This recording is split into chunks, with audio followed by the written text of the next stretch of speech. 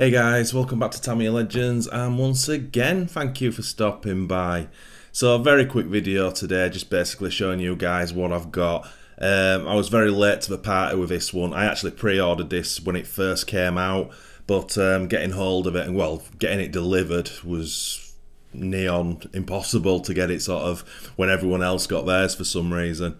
But anyway, it's here now. I've actually had it for about 5, maybe 6 weeks now, but I thought every man and his dog's done a video on this, so I thought there was no rush to do it, but I'm kind of just letting you know I've got it.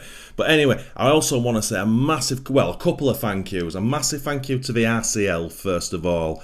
He actually bought this kit for me. I had it on pre-order already, but he contacted me, and this was a long time ago now. This is probably 3, maybe even 4 months ago.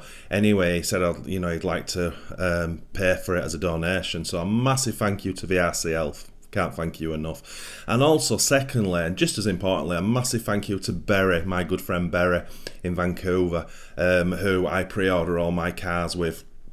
He also works for Maple Hobbies in Vancouver, and I've known Berry many years. Anyway, he's the one who I pre-ordered this with, and he got it to me. So a massive thank you, Berry, if you're watching.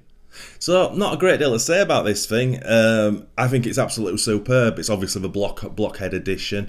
And at the same time they released this, or very similar time, they released a standard Wild One re-kit again as well, which is just awesome. I wouldn't have both of them. The Wild One is one of my favourite two-wheel drive Tamiya cars. I just think its scale looks superb. But again, I wouldn't have a standard one and a Blockhead one. I think that'd be a waste, if I'm honest. So I made the choice and I went for Blockhead because it's very unique, isn't it? And it's just a cool thing done by Tamiya to involve someone else's design. I think that's really cool. I know they're quite tight with Blockhead, which is a nice thing.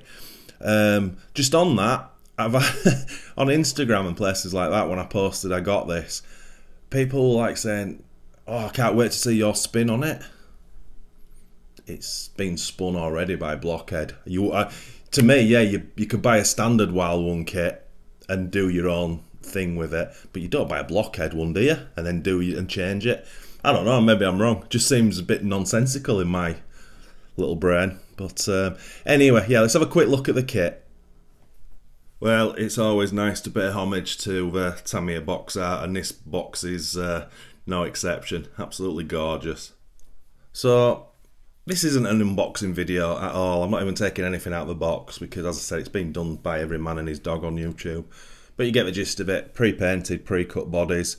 Got the nice chrome wheels, but we've also got a lot of nice chrome. That's the gearboxes and the front arms. So it's very different from a standard one. We've even got the double 2 sets of LEDs. Excuse me, spotlights, which will take LEDs, which is a nice touch.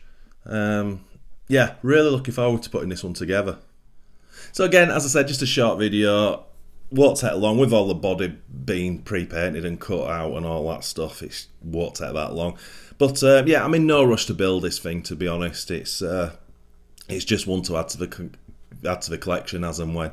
Anyway, I've dribbled on enough. So my friends, once again, thanks so much for watching. It's massively appreciated. If you are new to this channel and this is the first time you've come across one of my videos, give this one a thumbs up.